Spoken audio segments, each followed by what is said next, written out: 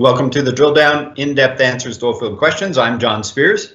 And I'm Richard Spears, broadcasting from yet another undisclosed location. I just hope you're warmer than I am, Rich. What is the temperature in Tulsa today? I think if we're outside, it's 7 degrees, something like that. So, yeah.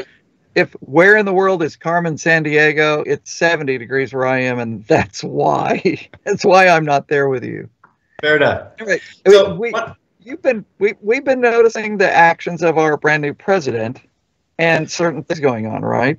Yeah, right. So a couple of weeks ago now, in a signing ceremony for one of the executive orders, President Biden sort of mentioned in passing that wouldn't it be a good idea if we plugged and abandoned, or plugged something on the order of 1 million abandoned oil and gas wells for both, the purpose of saving on greenhouse gas emissions and maybe also providing jobs to otherwise unemployed oil and gas workers, right? And there's nothing wrong with that. Who wants a leaking gas well? And we all think jobs is a good idea. Yeah, righto. So on the surface, that seems like a really good idea. Yeah, well, the first thing that caught our attention was this notion that there were millions of unplugged, abandoned wells. And so we dug into that, and it turns out that that's a legit estimate. The people who have sort of, examined the data would say that there may be as many as 2+ million unplugged wells, although it's a challenge to find out, where these wells are. The data series goes back to approximately the well right after, Colonel Drake drilled his first one, and extends through today. So there have been millions of these wells drilled, and not always have the requirements for plugging them been as, stringent as they are today. So when we don't know how, what kind of plugging operations have done, they've just sort of been assumed to be unplugged for whatever that means. So it may not be a fair assumption, but in the life of a well, it tends to go from big oil company to smaller oil company to smaller oil company to a guy working out of his garage. Mm-hmm. And the guy working out of his garage, he dies, and the well's not worth anything, and it just sits there. So the intent is not criminal. It's just, so small that people quit paying attention to it. Well, right. And in years past, there wasn't any thought given to fugitive emissions, greenhouse gas emissions, things like that. So that's a concern now. But what I think we should talk about today is is it a worthwhile effort to try and plug these wells from an emissions standpoint? And then B, is it a worthwhile effort from a jobs creation standpoint? Okay. Because the part that grabbed your attention immediately after the millions of wells thing, right, was the CO2. It was the emissions from the well issue, right? Yeah, that's right. Seemed a little goofy to you. So there have been some studies done where people have gone out and done, sampled emissions from unplugged wells. And what they have found is that on unplugged, abandoned oil and gas wells, the average amount of methane emissions averages somewhere on the order of 130 kilograms of methane a year. Okay. Now 130 kilograms, so about my body weight plus a bicycle. Something like that. Yeah. Right? I mean, that's about it. That's not the reference point you want to have. The average cow has methane emissions on the order of about 100 kilograms per year. So it's a cow. It's a little bit more than a cow, but that's but we also always hear about how livestock are a big source of methane emissions, right? Enteric fermentation, I think, is the technical term. There you go again. And, okay. So, but what does but the industry doesn't think in terms of kilograms of methane, right? And so when you convert that to how many cubic feet a day does that represent? Oh, so how much is that per day? Close to about 20 cubic feet of gas per day. So if you multiply that times 365 days, these unplugged abandoned wells are generating on the order of about 7,000 cubic feet of methane per year. And just to think about it, you and I used to have jointly owned a Fiat Spider. Yeah. Little two-seater Fiat Spider. I'm going to estimate that the volume inside the cabin of the Fiat Spider was about 20 cubic feet because it was not very big. So it's like the volume of the cabin on a Fiat Spider. Well, so here's the other thing. I mean, 7,000 cubic feet of gas a year, right? Yeah. Is worth about $20. We're selling gas for around $3 an MCF. This is about $20 worth of methane is leaking from these wells per year. So right. Yeah. So you say, okay, great, let's go plug these wells, right? You can't just wave a magic wand. You have to run a well service rig out there, probably also a cementing unit, right? And all you might have to have a wireline truck and a reverse circulator. There's some gear you've got to have. You got to drive out there 50 miles around, one way.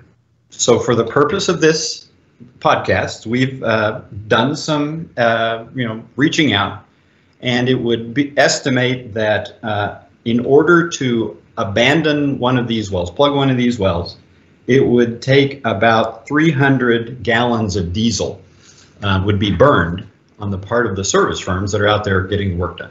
Okay. 300 gallons. Right now, I went to public schools, and I can tell you right now, the math is going to be really lopsided, isn't it? Yes, because 300 gallons of diesel will generate a little over 6,700 pounds of CO2, and again, these wells are leaking methane and CO2.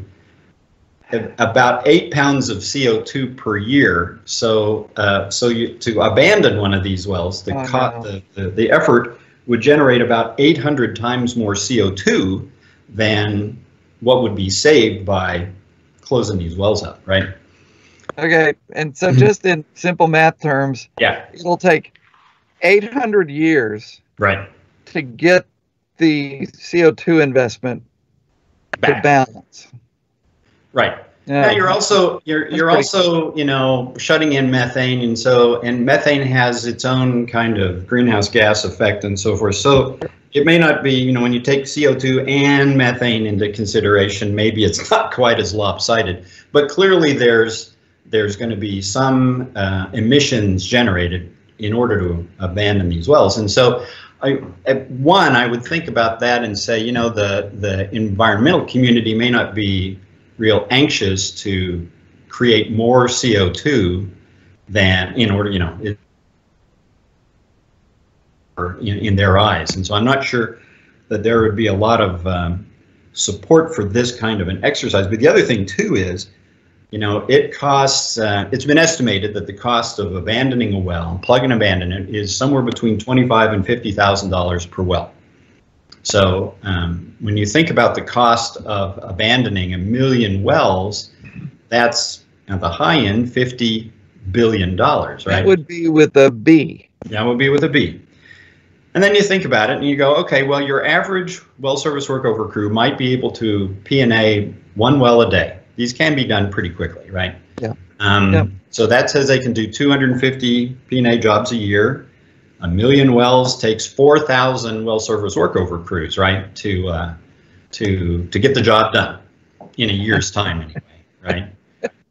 So now you're employing 4,000 crews. You've probably got an average of about 10 jobs per crew, So you're spending $50 billion to support 40,000 jobs. It's a cost of a little over $1 million a job, basically. And again, that doesn't seem to me to be a worthwhile kind of, there's got to be a higher return effort if you want to, try and do something about job support in the oil and gas industry. So I think for a couple of different reasons, we're probably not going to see a strong push in this area. It just doesn't seem to me to make a lot of sense, either from a, from a job support standpoint or from a environmental, cleanup standpoint either.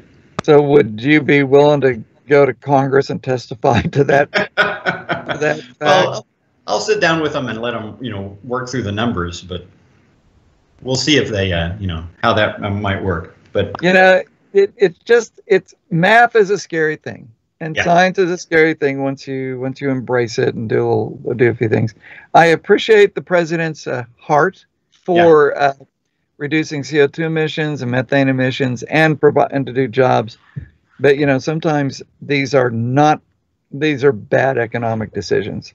Maybe most of the time they're bad economic decisions. Yeah, I think would have to be smart about doing it. Clearly, I think what this all tells me is that if the industry and the administration wants to, minimize methane emissions, not focus so much on your old abandoned wells, but rather the existing facilities, right? The ones that are, handling all the gas we're producing right now, because that's going to be where the major emission problems are going to be found, and where the real high return on your investment, I think, would be realized. So, anyway, all good stuff there. Hey, but I know that our listeners, if they've made it this far in the podcast, have been dying to know the answer to last week's puzzler. I know. And I don't, because I don't actually remember last week's puzzler, other than it had a husband and a wife walking side by side, and one of them said, I feel like I've walked 4 miles, and the other one said, I've walked 5 or 6 miles, and how could that possibly be true? Yes.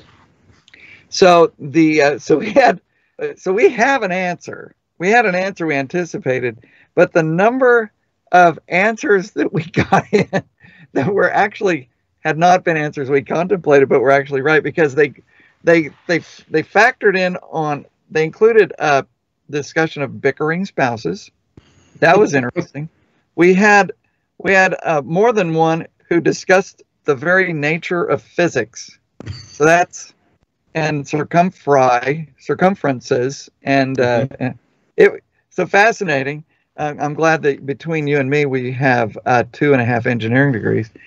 We had one that talked about, well, the wife was carrying her overweight husband. So it was a range of things, but the correct answer, but by the way, the correct answer gets the Carney Award, named after the very first winner of the puzzler, the very first one. The Carney Award for the correct puzzler answer goes to Kelly Starr, I think from Tyler, Texas, who said, this is it, the two were walking side by side on treadmills, and the treadmills were set at different speeds.